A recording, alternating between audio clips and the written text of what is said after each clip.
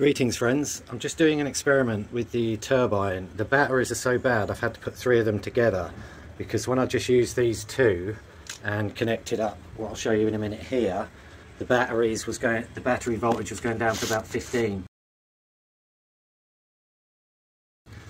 So just bear in mind there's 3 batteries there to try and give the turbine a bit more of a go. So that's what it's doing at the minute. We've got those 3 batteries, which should be 36 volts, but altogether around 25. They're being emptied constantly, which is why the voltage is going down all the time. And I've got the bigger of the 2 dump loads in this bucket of sand, and the idea is to try and get the sand nice and hot. I've got this meter on here so you can see how much is going into the dump load. As you can see, even with the 3 batteries it's going down to 16.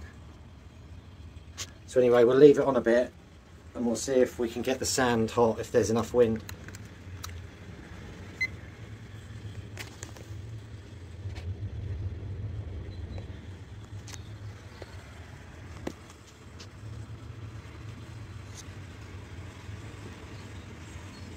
That's more like it.